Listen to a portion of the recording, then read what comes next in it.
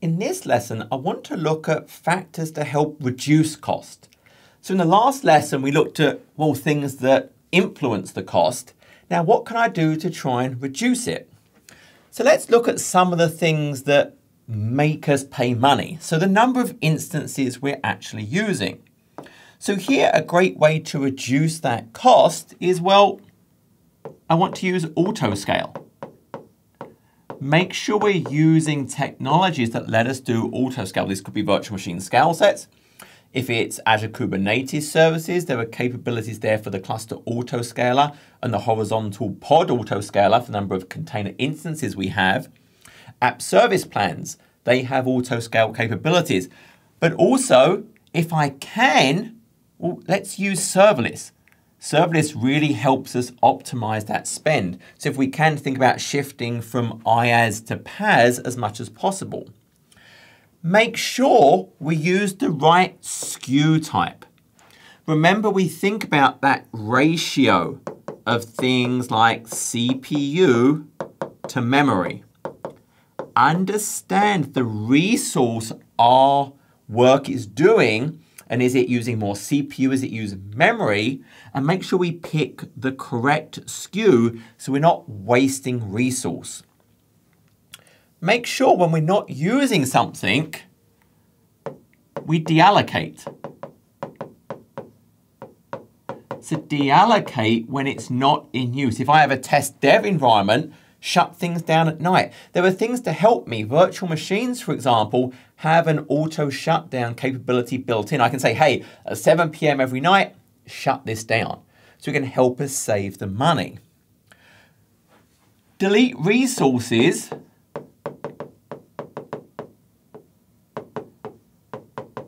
when not required. If I'm finished with a certain project or test, delete it. This is why putting things in a resource group together that make up a certain service not only helps me with the lifecycle management of provisioning and running and policy and RBAC and budget. When it's finished, I don't accidentally leave things behind. Hey, I delete the VM, but I forget to delete the disk. And the disk might be a greater cost if I'm using premium disks, for example, than the compute itself. So make sure we delete things when it's no longer required. If tiers are available for a service, use it. So when we think about, hey, this tiering, think about storage, remember. Remember we have that idea of, well, we can have hot, we can have cool, I can have archive. Use those. Remember there are things like lifecycle management, and it will automatically move things between them based on the interactions, be it modification or access. So I'm doing the most optimal. Because remember, with storage, yes, I pay for the amount used, but I also pay for interactions, i.e. transactions. And so there might be a better balance. If it's data I need to keep online, but I'm not really accessing, well, that's more cost efficient to store in cool because I pay less for the capacity, but more for the transactions, but I'm not going to be doing many transactions. So that's a good idea. Get to PaaS as much as I can. I kind of talked about that already. Make sure I can always identify who owns a resource. In the old days of virtual machines on premises, you had this VM sprawl. You had a ton of VMs, and you had no idea who owned them, and you had no idea what they were used for. So you were too afraid to actually delete them for fear of breaking the planet. So when I'm thinking about my cloud estate, make sure I can always identify what business unit owns these resources. Are they test? Are they production? What is the cost center? And so a thing to really help me drive and be successful with that is use tags. This helps me with that identification. So I never have some resource and I'm like, what is this used for? Who owns this? Make them have tags. I can use policy to enforce them, remember, so I can always tell what something is being used for. And also look at things like, remember, Azure Advisor.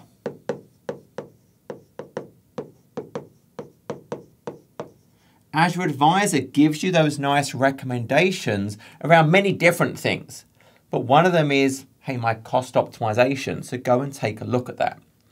Now, they're all things I can do that impact the cost of the resources running in Azure. But there are other things I can do as well.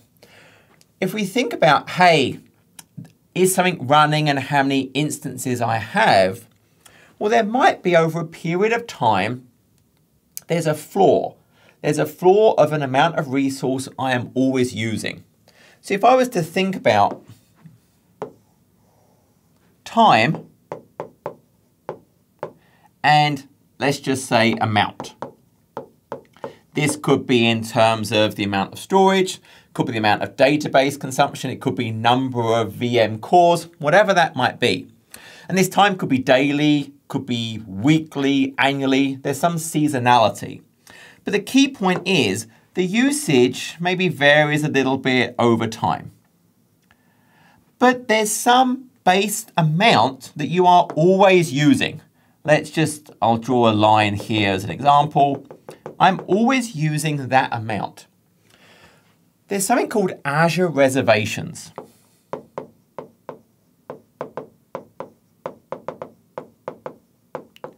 And what this enables us to do is we can essentially commit. I'm going to commit for typically a 1 or 3 year term. I'm going to use this amount and pay for that amount, even if I slightly drop below, and I get a really big discount. And it is a really big discount. So what this is now saying, it's a billing mechanism. I'm going to say, I'm going to commit to use this amount of resource for the next 1 or 3 year term. And then that amount of resource you're going to bill me for, whether I'm using it or not, which is why we kind of want to pick a floor, the minimum we're ever going to use, so we're not wasting money. But then for that amount, you're going to give me a huge discount. The amount I use over that, I'll pay the regular pay-as-you-go rate. And we can see this if I jump over for a second. And this is the pricing calculator, which we're going to come back to. But for right now, I'm just going to add a virtual machine. Now, a virtual machine is not the only type. There are many different types of resource we can use this with. Storage, databases, huge number of services I can use this for. But the key point of this is, let's just say, for example, I always knew I was going to use 10 of these virtual machines. So let's just say 10 there. And what I see then is a price. You can see, well, that's going to cost me over here on the right-hand side, let's just say $1,500 for simplicity. But notice I have this option here of pay-as-you-go, the regular rate, or I get these huge discounts if I'm willing to commit to some minimum amount that I'm going to use for 1 or 3 years. So if I know I'm going to need 10 of these VMs, and I actually get some flexibility in the sizes, if I say, hey, I'm going to use these for 3 years, suddenly my bill becomes $1,000. So I get a huge saving off of the compute charge. Now, it's a 57% discount on the compute side, and there's something else that goes into that. To make this even easier to understand, I'm going to pick an operating system for a second where there is no licensing component. So it's $854 a month for 10 of them. So now if I apply that 3 year, suddenly it's $370. So you can see reserved instances essentially let me get a huge discount if I am willing to say, hey, yeah, I know I'm going to use that amount of resource for a certain period of time. So once you've started to use Azure and you get a good feeling for the amount of resource you're using Azure Reservations is really going to help you get a big saving. So this is one thing, helps us save money. Now the other thing that may be, I may not just be brand new in the cloud. I may have been using Azure on premises and I had existing licensing. So I was on-prem and maybe I had Windows licensing. Maybe I had SQL licensing. Maybe even it was other types of things like Red Hat or SUSE. And what I can actually do is I can bring those licenses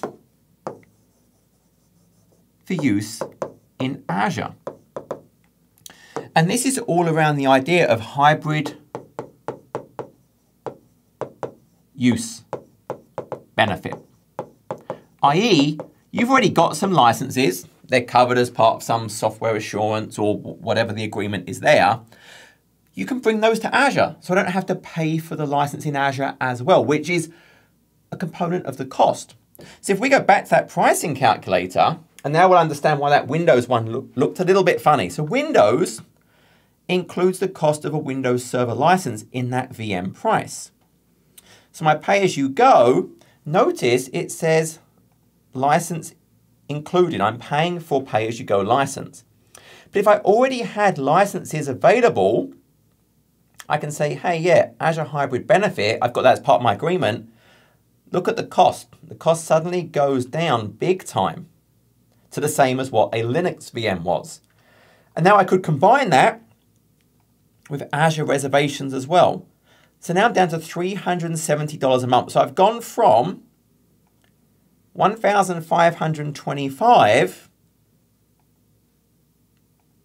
down to $370 by committing to using some level for a 3-year term, and I had existing licenses that I'm going to bring to the cloud.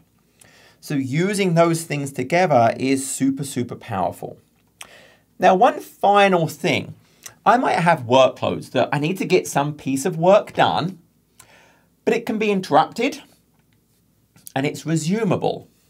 Because when I think about Azure, well, Azure has a huge amount of spare capacity.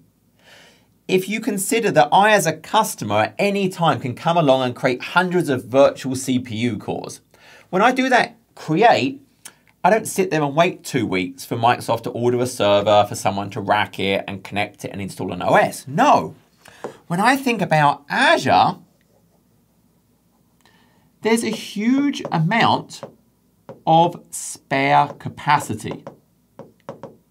Well, no one likes to have capacity just wasted if we can get some money for it.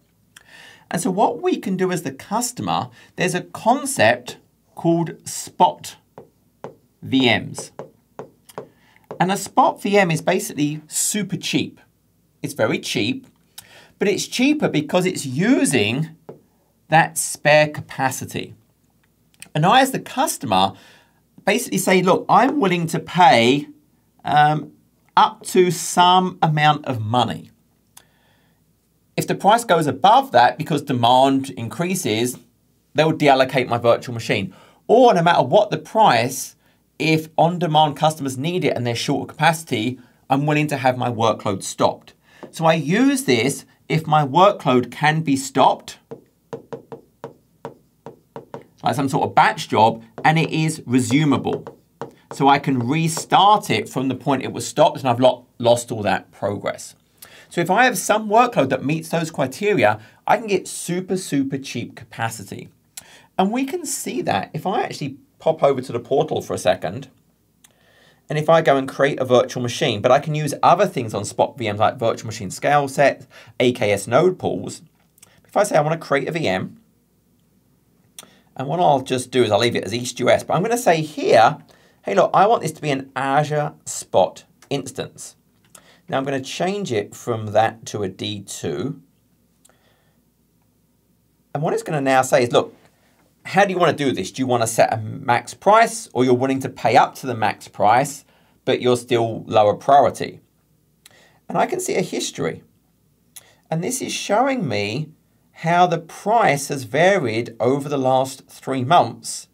And you can see it's super cheap.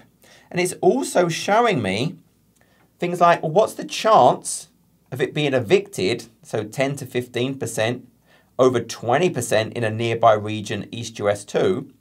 And I can see the average price you pay over that period of time. And what we can see here is, well, actually Canada barely ever gets evicted, 0 to 5%, and it's cheaper. So obviously they have a lot more spare capacity and they don't tend to have the same pressure. So that helps me pick, well, actually, maybe then I'll create it in a different region because I don't really care where it runs. I just need it to run, and I've got a less chance of it being evicted. And so spot VMs can really help me optimize my cost by taking advantage of that spare capacity. So definitely, if you have a workload that can be stopped and then can be resumed when the capacity is available again, definitely consider spot VM. So lots of things we can do to actually help reduce and optimize our costs.